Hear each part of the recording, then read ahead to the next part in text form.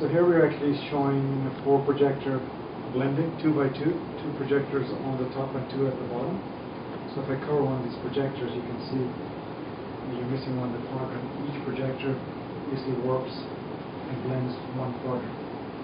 The projectors themselves are on a keystone, so they're all misaligned. The GEO chip, or the W2 here, is actually aligning them correctly, so doing the scaling and also doing the edge blending. What's the resolution of the projectors? The projectors are 1920 1080, so 1080p. And we're also adjusting for black level. We have independent black level control for RG and B. And as you can see in this image here, where you actually have the dark region at the top, that is pretty good even in the dark.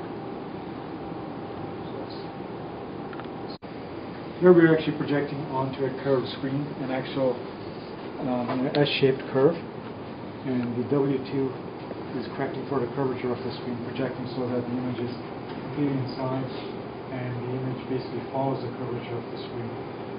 We have a pretty severe curve here, and it's in one case it's actually concave, the other side is convex. But as you can tell, that the projector focus is still pretty good. The curve itself is generated mathematically, so you could generate the warp map in several ways. Either you can compute the correction mathematically, you can use a manual tool like the eWarp Pro, or you can use a camera-based calibration system to generate it. Well, essentially you can have any kind of curves.